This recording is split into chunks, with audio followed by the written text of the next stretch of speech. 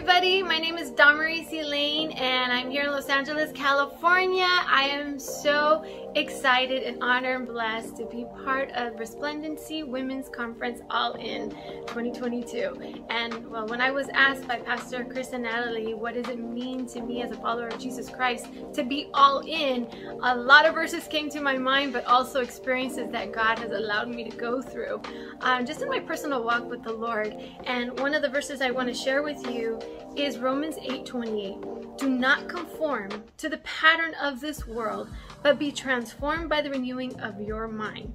Then you will be able to test and approve what God's will is, His good, pleasing, and perfect will.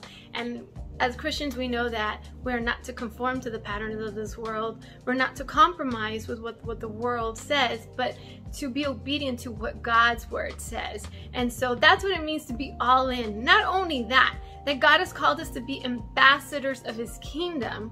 You know, when God gives you an opportunity to share the gospel with someone, don't hesitate, go for it. You know, and the word of God tells us, do not be ashamed. You know, we're not to be ashamed of the gospel, not to be ashamed of who Jesus is in our lives.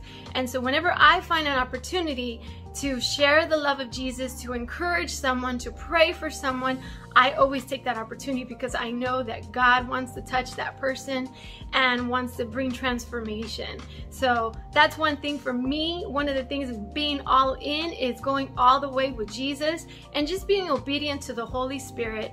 I know Matthew 6:33 says, seek first the kingdom of God and His righteousness, and everything will be added on. And we know that when we seek God, we seek His kingdom and we do His will, not our will. And so that's one of the things that I always remember. God, allow me to be all in for you, not halfway, but all the way, not just in prayer and fasting, but also sharing the love of Jesus everywhere we go.